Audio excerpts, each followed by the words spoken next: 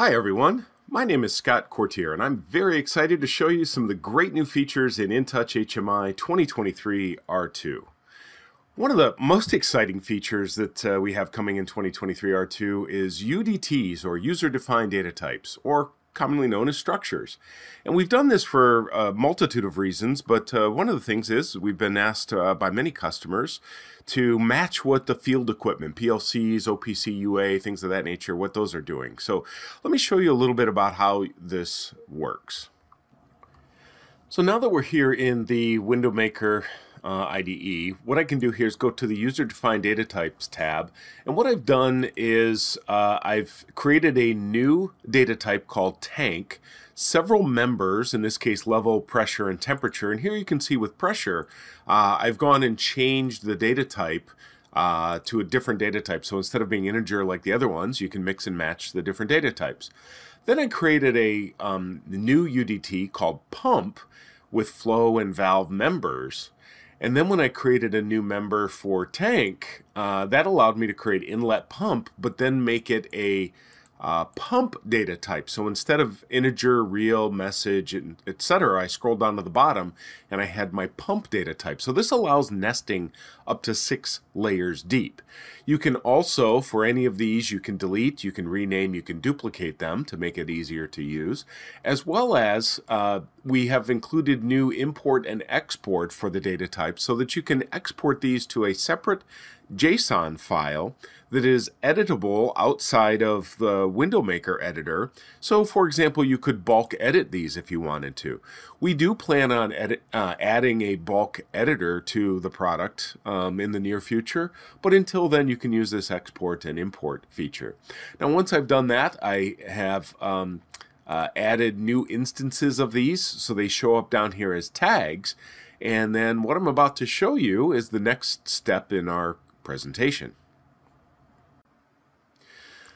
And that next step will be user improvements to the graphic editor. This will allow you to drag and drop from the tag hierarchy or from UDTs onto the canvas to now add graphical elements to the application. So this makes it very easy. So let me show you a little bit about that. Okay, before I show you the next enhancement, I wanted to point out that we've added some nice user interface things here. So when you're choosing graphics, you can pick your folder here and now see thumbnails of the particular graphic and just double click on that and that'll open up. I already have my tanks graphic opened up here, so we're going to slide over here.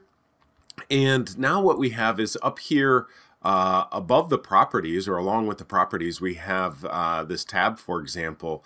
And I can expand on my tags or my UDTs. I can do this either with tags or UDTs.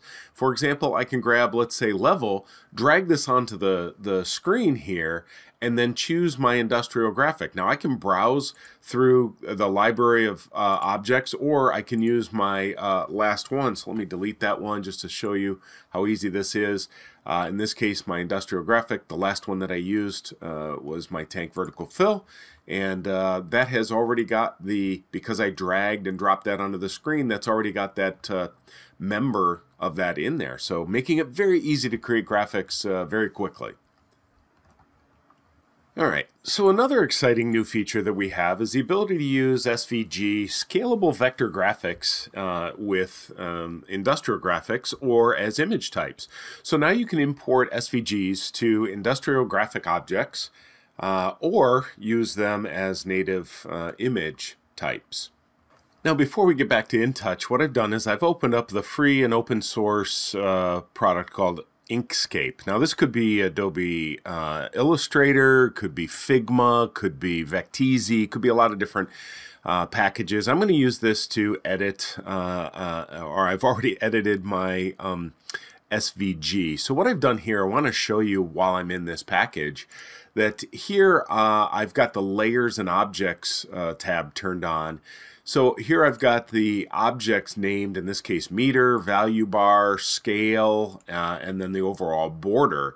And what I've done is I've saved this as an SVG. Now I'll go back to InTouch.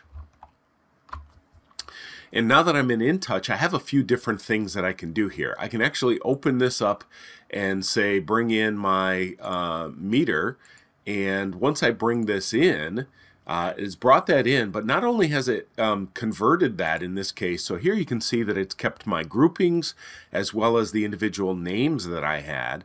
And now this has been converted to industrial graphics objects. So now I can animate this and treat this just like they were native industrial graphic objects. Now another neat little thing that I have here that I can do is, let me open up my File Explorer. I can take and drag and drop from this. Now you do have to turn off user account control, but I can drag and drop right from here, and making it very easy to bring objects on the screen. Now if you've got an external company that's designed some layouts or some individual objects, maybe a nice way to do that.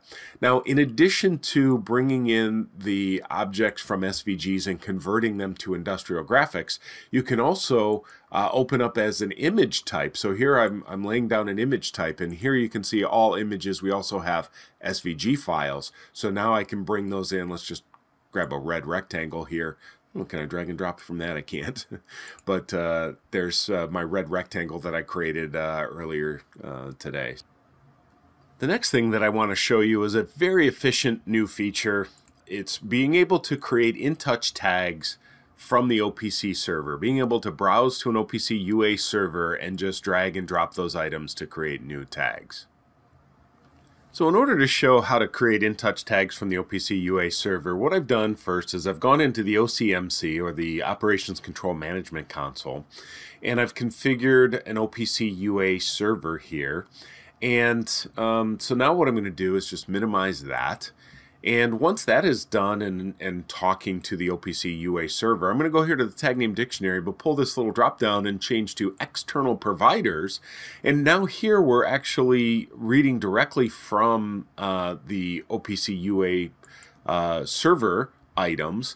And what I can do is just take, for example, this furnace, which may consist of hundreds or thousands of tags. I don't even know how many are in here. In this case, I'm just going to drag this over here, bring it in, and now you can see I've got that furnace and all the associated items and members associated with it. So very easy, very efficient way to create a bunch of tags very, very quickly.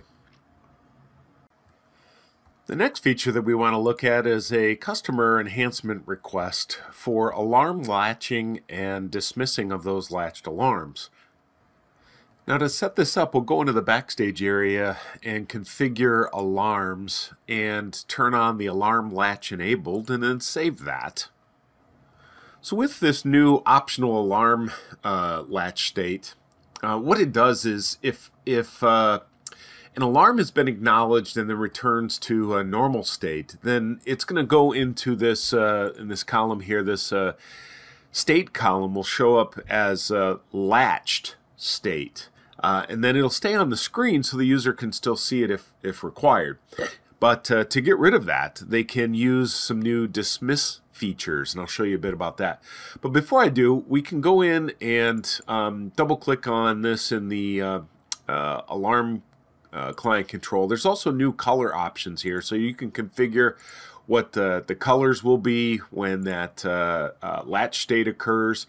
Also in some of the animations or scripting, you can now, for example, configure some of the dismiss features for the scripting functions, whether that's dismiss all, group, priority, selected, etc., etc. You can see you have a whole bunch of things here related to that. And if I get out of that, and if I go back now into runtime, okay, so here you can see I've got an alarm state that's been unacknowledged. In this case, I'm in a low state here. I'm going to slide this up to here into my above my alarm limit. I'm going to right-click and acknowledge that. No comment for that. So you can see it's an alarm state. I can also get it out of alarm or normal condition here, and you can see that's now in a latched state. I can right click and dismiss, and I have some options what I want to dismiss. If this was selected, I can dismiss selected, or I can set that up as a function on a button. So nice new feature with alarms. Next, we've added a new security feature by being able to create and manage and store users via names.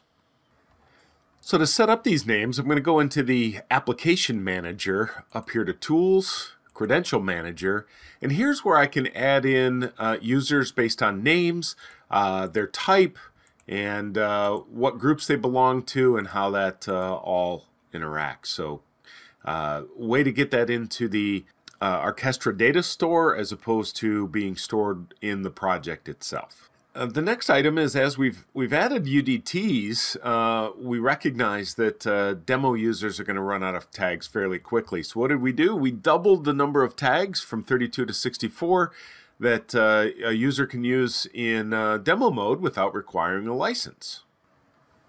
And in addition to doubling the tags to 64 for the demo version, we've also updated and improved the introductory demo application for InTouch. So here you can see down in the lower left, we've added some UDTs. Those can be found in the tank farm application. So if I go here under project process examples under tank farm, this is now using UDTs. In addition to that, we've also added under images here SVGs, and you can turn on and off the animations as those SVGs have been brought in as industrial graphics. Also new is we've updated the what's new so that you can see the features, various features, a lot of which I've just mentioned in this video and covered in here.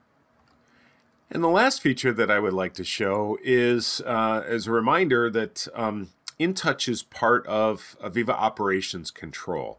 So what we've done is we've added the ability to support AVEVA Connect sign-on. And that's done here in the configurator. So basically what I do is go to Common Platform, License Mode, and choose Connected Experience. And that again will allow you to authenticate against AVEVA Connect when the user has a valid Operations Control subscription. And with that, I'd like to thank you for taking the time and watching this video about what's new in InTouch HMI 2023 R2. Have a great day.